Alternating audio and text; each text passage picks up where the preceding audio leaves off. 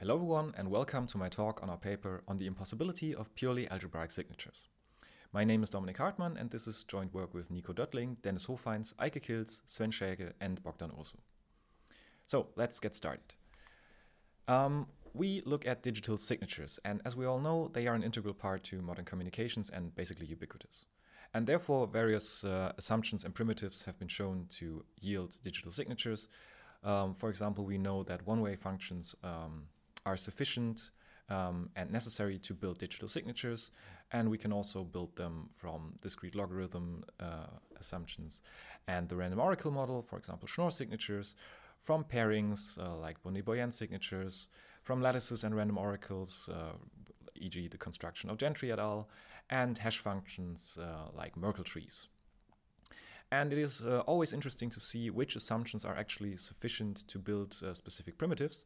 So what we are looking at is whether just a group is enough to actually build signatures, because as of right now, there are no constructions from just groups. You always need some additional property, like a pairing or a random oracle, to achieve signatures.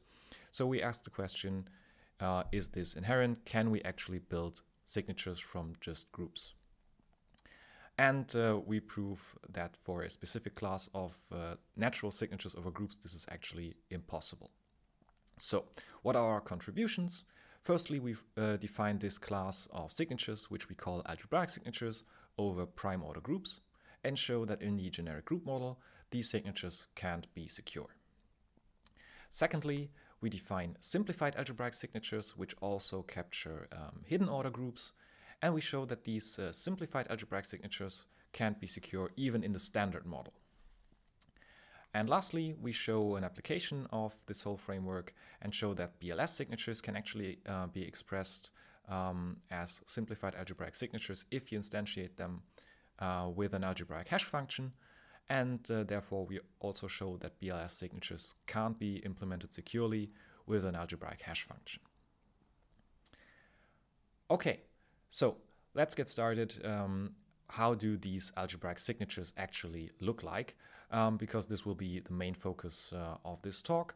So I'll mainly focus on the prime order group case and just give you the high-level idea for the hidden order groups. And I'll just briefly talk about the application in the end. So how do we model signatures over just a group? Because it is not so clear how exactly do you prevent an adversary from doing things that are not really allowed or should not be allowed in a group, or what these things actually are. So a signature that works just over a group should basically only use the group structure, and it should also be independent of the group representation, because then it could do all sorts of things with this bit representation. For example, hash the group elements or hash into the group, and then the security might actually depend on the hash function and not on the group itself. So especially it should not be allowed to encode some other hard problem into group elements or into the structure of group elements. And of course, we also need a formalization which actually allows for more than just pathological examples. So we need a large class of signatures, otherwise an impossibility result wouldn't really be all that interesting. And it seems that the right abstraction for this is the generic group model, which was introduced by Schub, and later a different definition was given by Maurer. So let me recall the generic group model first. In the generic group model, we idealize a prime order group, and instead of giving an adversary access to the group representation, it only gets labels for group elements, which themselves don't have any structure and don't help in computing anything about the group. So in order to actually use the group, the adversary also needs oracles which perform the group operations.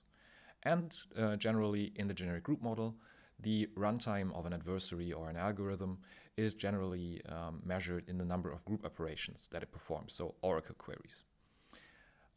Later, our adversary will actually be efficient in terms of group operations, but inefficient outside the groups. The exact interpretation of that will come later, so keep that in mind. I'll talk about this specific runtime measurement in a bit.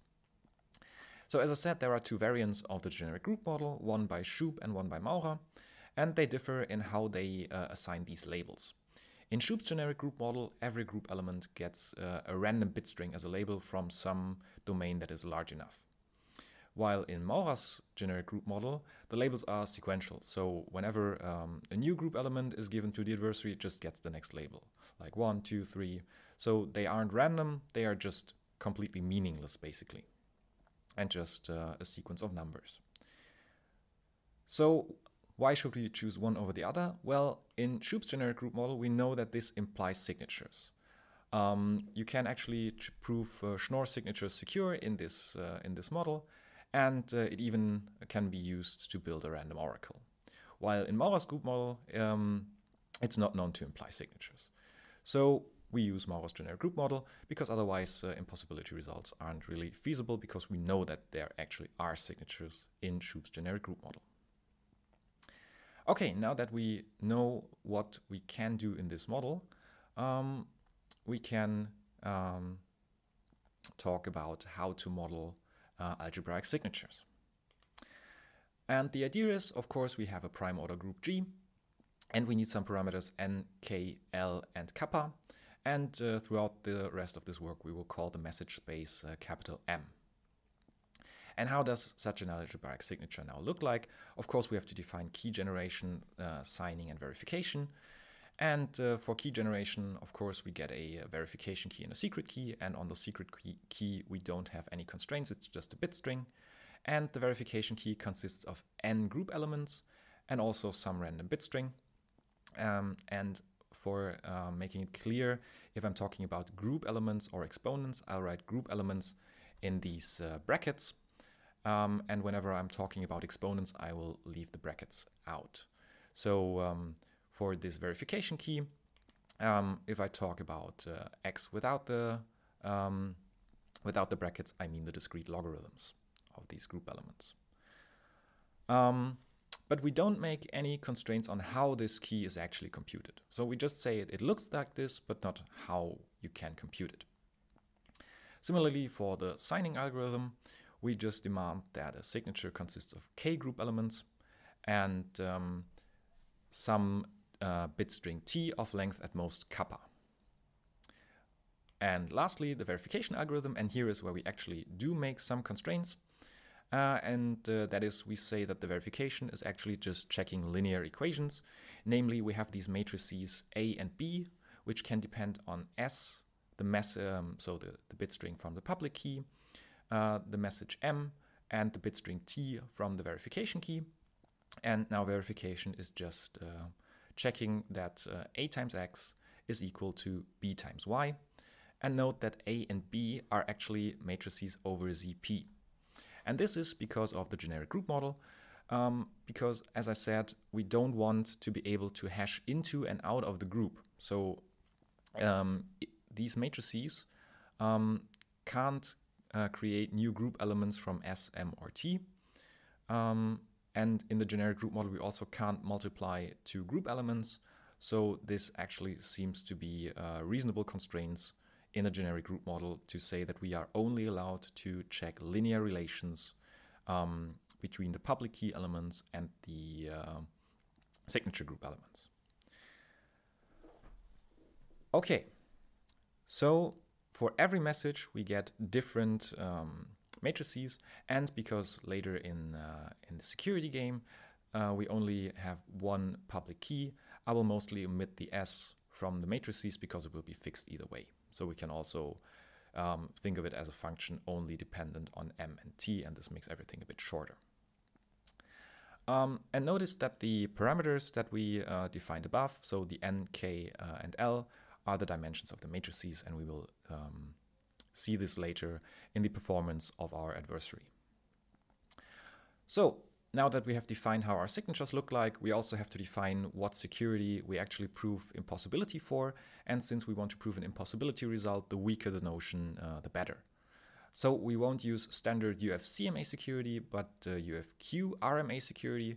And intuitively, this just says that an adversary gets Q signatures on random messages and the verification key is not allowed to make any signature queries on chosen messages, and in the end has to produce a forgery, which of course cannot be contained in the messages that he received in the first place. And obviously this is weaker than the standard UF-CMA security. So if we show that even this is impossible, then of course this also implies that UF-CMA security is impossible. So it makes our result only stronger. Okay, and now that we have defined how our signatures look like and what security notion we consider, we can actually state the main theorem for generic groups and for prime order groups. And this is our first impossibility result. Namely, if we have an algebraic signature scheme SIG with parameters n, k, l, and kappa, then there exists a generic group adversary A that breaks the UF-NRMA security of this signature scheme with probability 1 over n plus 1. And it only makes a polynomial number of group operation queries, but the additional runtime, so everything else, is exponential in kappa, but polynomial in n, k, l, and the logarithm of the group order. So just as a reminder, these are the parameters that we consider. So the parameter of the assumption, this n, is the size of the public key, so the width of this matrix, matrix A. And the other parameters, as I said, L and K, are seen in the other runtime of the adversary. Okay, so now let me give you an overview of how this attack actually works. And the main idea is twofold, namely first, the signature verification is public, and also it's a linear equation. So whenever we see a valid signature, this actually tells us something about the verification key, or more specifically about the discrete logarithms of the verification key. And we can see that if we knew these discrete logarithms, this would also already be enough to compute signatures. And we also observe that these possible verification keys, they form an affine subspace of finite dimension of ZP, or more precisely, the discrete logarithms form this affine subspace. So whenever we see a new signature, one of two things can happen. Either we can learn something new about the public key, or the discrete logarithms of the public key. And in this case, the dimension of this affine subspace of possible public verification keys decreases by at least 1. And since this is a finite dimensional subspace, this can only happen a finite amount of time. Or the other case is that the signature doesn't reveal a new constraint. But in this case, a forgery is already possible, because then we could just take any of the public keys, or the discrete logarithms of said public key, from the space of possible keys, and we could forge with that. Now, the question is, how do we compute this set of possible verification keys with just polynomially many group operations? And if we know this set, how do we actually check that such a verification key works? Because, as I said before, these matrices A and B depend on M and T. So we have to find a message M and T such that we actually can know whether this public key space that we already know is small enough. And these are the two main problems that we have to solve, and I'll talk about them one after another. So, first, how can we compute this set of possible public keys? And, well, basically the answer is we can't with just polynomially many group operations, but we can compute something that is good enough. Namely, we can compute its dual space. So we don't compute the set of possible public keys. Instead, we compute the space of constraints on this public keys space.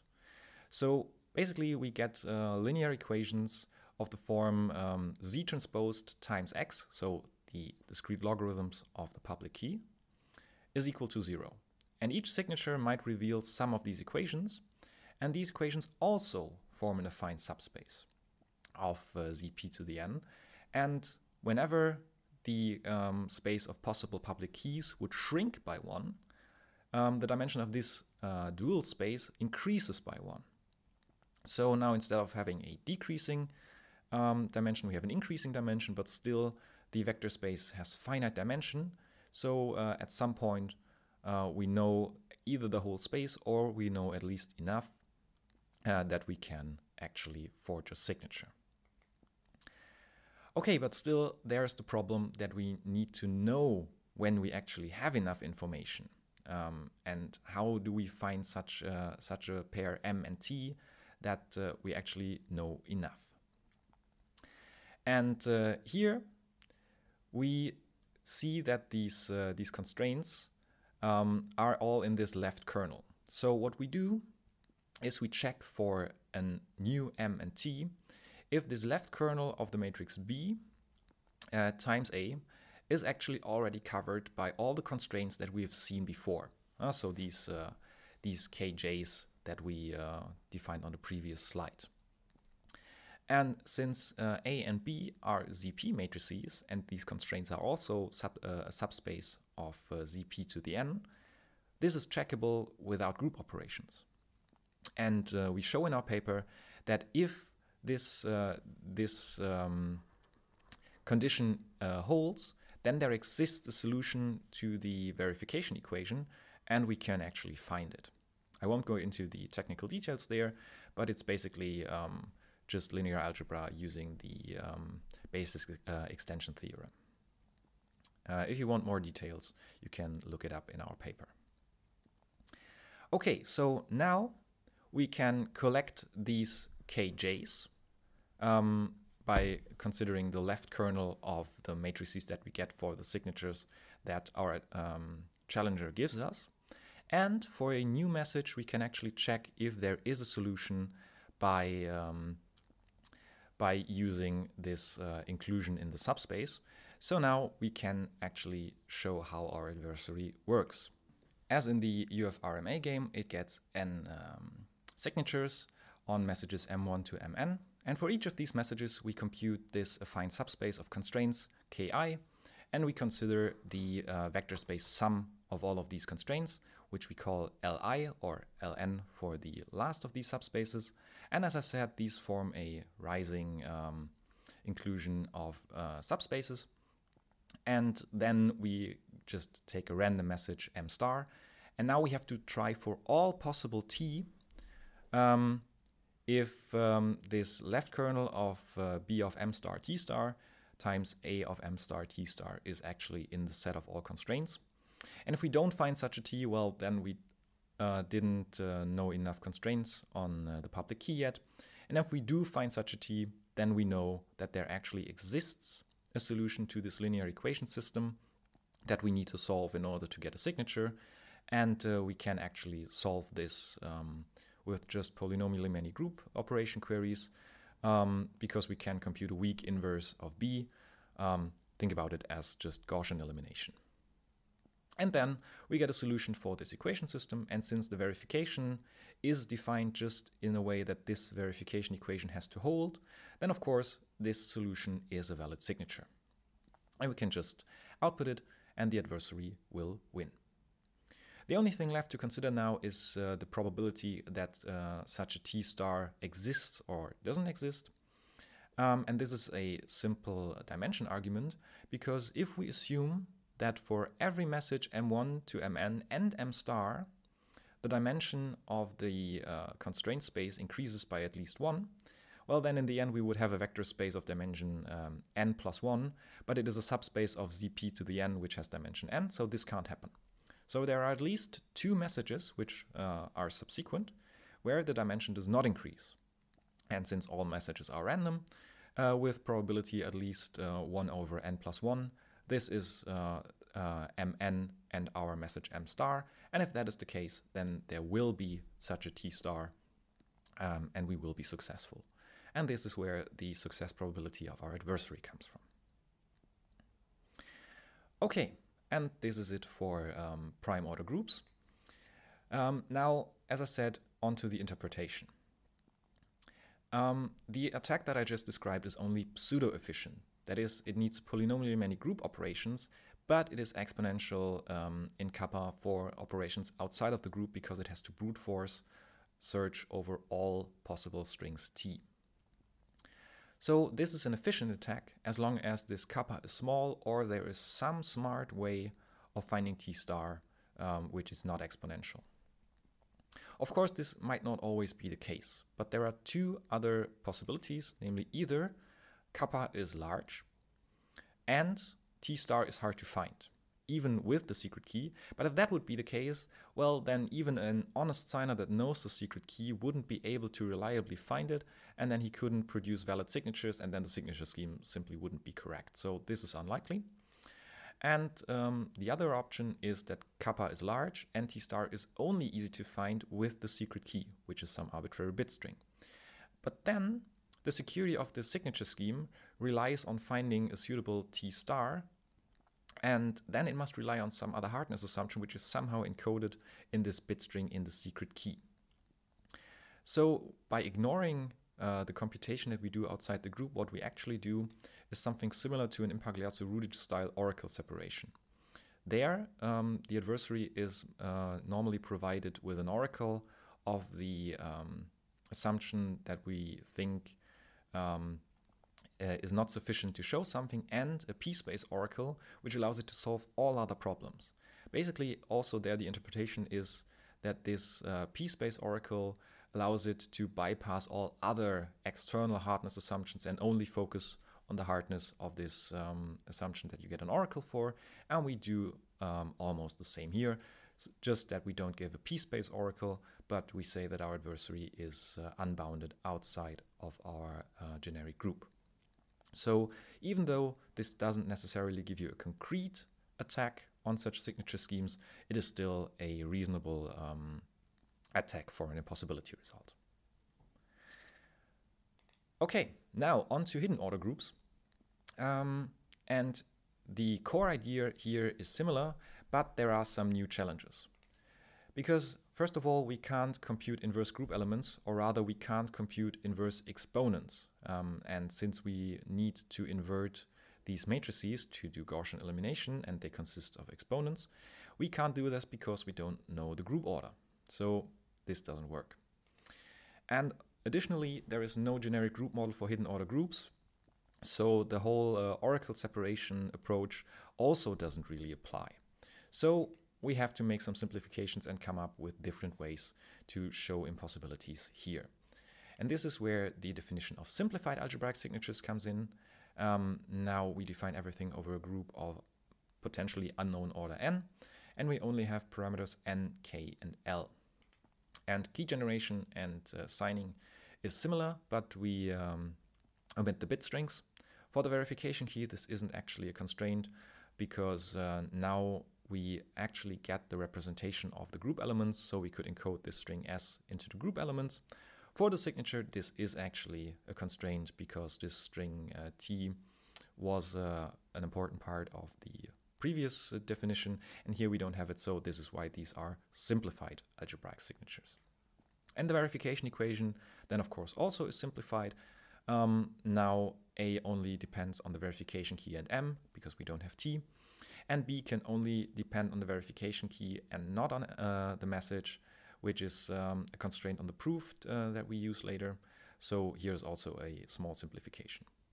Note, however, that A and B depend on the whole verification key and not just on some bit string, because, as I said, we are not in a generic model, but the adversary gets to see also the representation and can actually use it. Okay, so let me state the impossibility result for these simplified algebraic signatures, and it is actually pretty similar to the previous one. Again, let sig be a simplified algebraic signature scheme with parameters as before over a group G, this time of potentially unknown order, and now we are in the standard model. So we say that now there exists a polynomial time adversary in the dimensions of the matrices. And this adversary wins the UFQS RMA game with probability 1 over QS plus 1.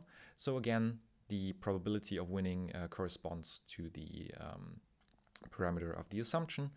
And here QS is larger than before, namely it is n times L squared times T max, where T max is polynomial in the logarithm of the group order times the size of the public key plus the message length. It's still all polynomial, but it has to be a bit larger because now instead of working over a field, we work over the integers, and there we have to bound the size that the integers might take, and to do this efficiently, we have to use more signatures. And what is the proof idea here? Similar as before, we want to combine previous signatures into a new signature, and due to the constraints, we can just do linear combinations of previously seen signatures. This is why this matrix B can only depend on the verification key and not on the message. But as I said, the problem is now we have to work over the integers, because in an unknown order group, we can't invert, so we can't work over it as a regular vector space or field.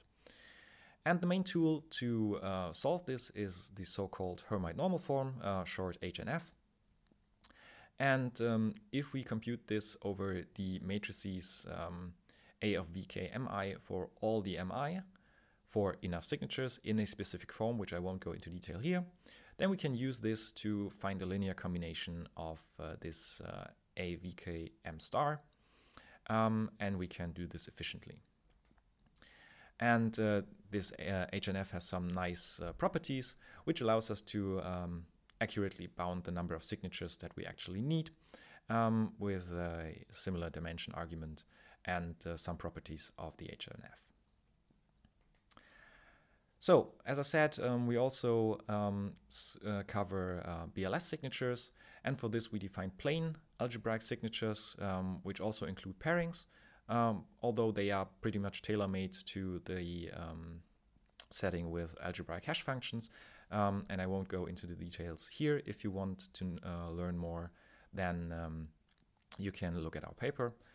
And then we apply our impossibility result for simplified algebraic signatures to these plain algebraic signatures in the standard model. And of course, there are still some open questions. As I said, algebraic signatures are a bit limited. For example, we don't consider inequalities because they could also be checked in a generic group model. And another open question is, can we remove the simplifications we made in the hidden order group setting? And of course, similar results for short purely hash-based signatures would also be interesting, because now we talked about signatures just from groups, and we know that with groups and random oracles, or hash functions in general, we can build short signatures, but from groups we can't, and from hashes we only know long signatures, so this would also be an interesting question. Thank you all for your attention, and if you have any questions, feel free to ask them at the conference. Bye!